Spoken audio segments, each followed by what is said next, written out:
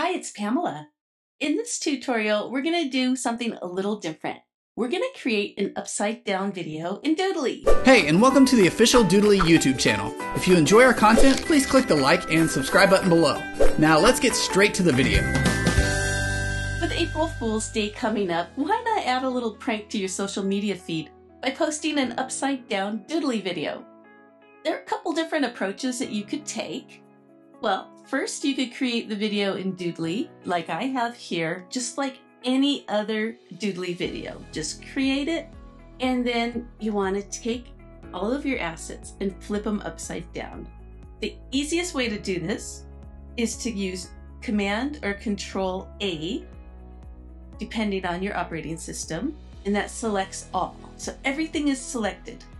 Now, if you go over here, you can hardly see it because I have it so large. So I'm going to shrink it down over here by Tools. This little curved arrow. Well, all you do is rotate it, okay? So, boom. And then you're probably going to need to adjust it just slightly. So I'm going to just move it up so that it fills my screen the way I'd like it. And we now have a completely upside down video. Let me show it to you real quick.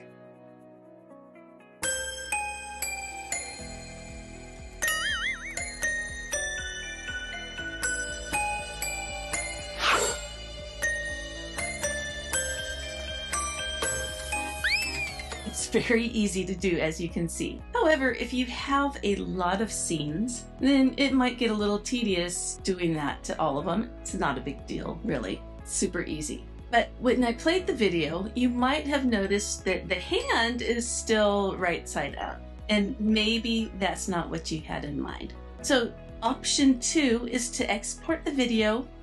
So let's go ahead and Control Z to make it back the way it was. And you export the video just like any other video. So it's perfectly right side up. Just export it. And then open PowerPoint or another video editor if you have one.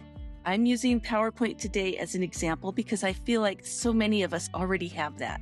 It's already on our computers and we know how to use it and it's easy.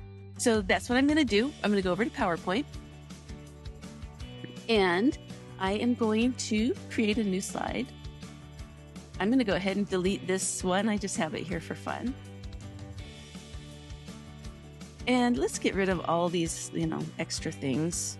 And then we want to go over to Insert right here. And then Video over here. Click the drop down. And Movie from File. You're just going to browse over to the file that you just exported, which for me is this one, upside down video. And here it is right here in PowerPoint. It's exactly as it was when I exported it, okay? So now, same thing. See the little curved arrow? Boom! All we're gonna do is turn it 180 degrees. And now we have the hand upside down as well. So if we were to play it,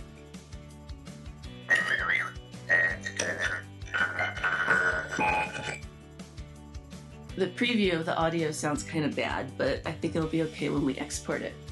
But that's what you do. And then in PowerPoint, all you have to do is go to File, Export,